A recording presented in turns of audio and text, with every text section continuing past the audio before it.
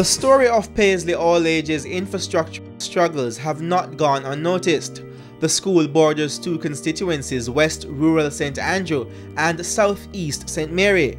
But with the institution officially being a part of Region 2, South East St. Mary MP Dr. Winston Green has taken full responsibility for addressing the school's problems. We had a community meeting in a place called Luna.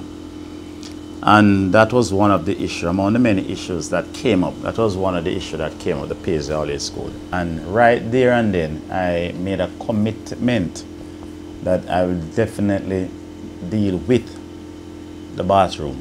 Because, I mean, in this modern time, I cannot see children using pit latrine. The South East St. Mary Member of Parliament said he decided to start with improving the sanitary facilities at the institution because it's more urgent and it's definitely more affordable to address right away. The road situation, I told him that I'd work towards because I know that was a bigger money. Right? So I tell him that I will be making representation to have the road fixed. But the bathroom was a must situation for me. However, changing the bathroom facilities at Paisley All Age from pit latrines to more modern flush toilets won't be that easy. It is not as simple as though I thought anyway. Let me go further because I had a talk with NAA and I relate that situation to them that I like those bathrooms to be changed out. And I was about to use this $10 million given to each member of parliament for this initial program of Jeep.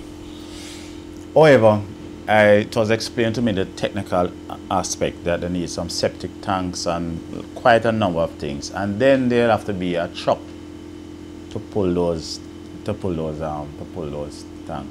And as you know, it is inaccessible to vehicular traffic. A distance down, the vehicle has to stop and you have to walk it up that hill. With Paisley All Age having so many infrastructural problems, Dr. Green has suggested relocation as an option. Let me tell you how I'm looking at it. Let me tell you, frankly and straight, how I'm looking at it. And I even mentioned it to the principal. I mentioned relocation to her because when I look at the structure, the whole foundation is undermined. The walls are cracked. There's a section where the board floor is sinking. I don't say it's hard to see any remedial work for them. Right? It's like putting a band-aid on a sore.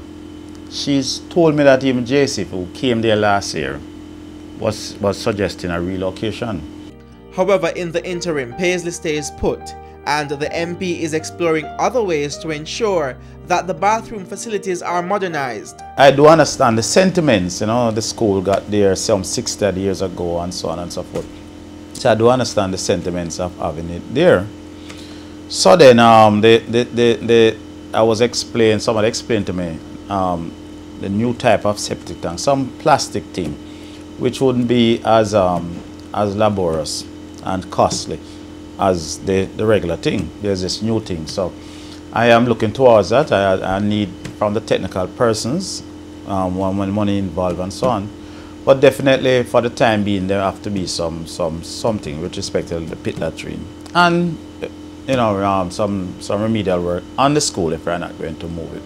Dr. Green says within days he'll be meeting with the technical personnel to work out a timeline to have the issue addressed. Administrators at Paisley All Age have embarked on a block drive to build steps to make coming up the hill to school a little easier for students and staff. Dr. Green has promised to chip in and do his part. I plan to assist them in the step here. I have not said it to them, but I looked at it and I took some pictures of my own and I planned to, because it was dread. I went out there myself and I even said to somebody, suppose I should bring a tour from the ministry up here. How they manage to reach up here, because it was sort of raining and I fear for myself and I'm averagely fit. You know?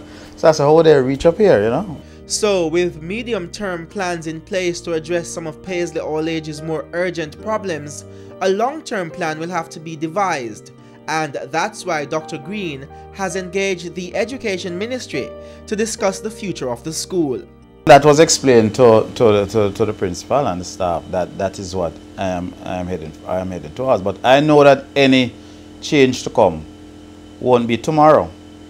It won't be tomorrow. And this condition that the school is in, one might say it's like throwing cheese on a rat hole, but the condition that the school is in, I don't feel good in leaving it like how it is. With some help on the way for Paisley All Age, staff and students at the institution are hoping that this will be the crucial turning point for the school.